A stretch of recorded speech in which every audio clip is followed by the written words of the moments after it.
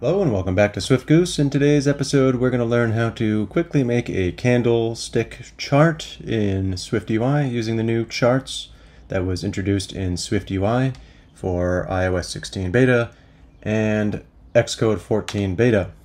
And you'll see we'll easily be able to track all of our crypto losses in the future. Okay, so we have a model here for the candle with the low, high price and open, close price. And then we've got a couple sample points that we can use for data. Let's close these out and come back to the top here. First thing we need to do is import charts, and then we're just going to make a chart. So for each candle BTC, we'll do item in, and now we want to make a rectangle mark. So you'll see you want this one with an X and a Y start, a Y end, and a width. So our X is going to be a value. We'll put a value in here of day. And the plottable is going to just be our item.day.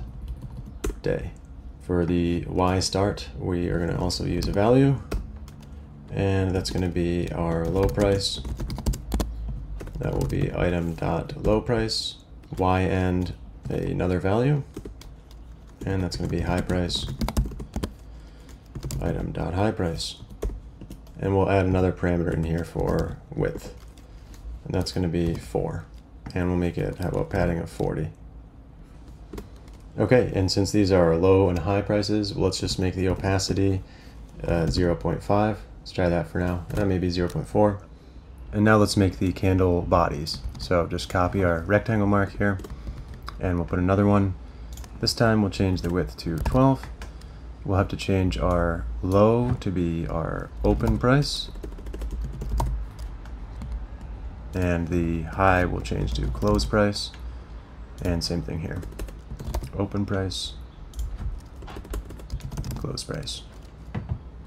And to really make our losses shine, let's give a navigation stack to this whole thing.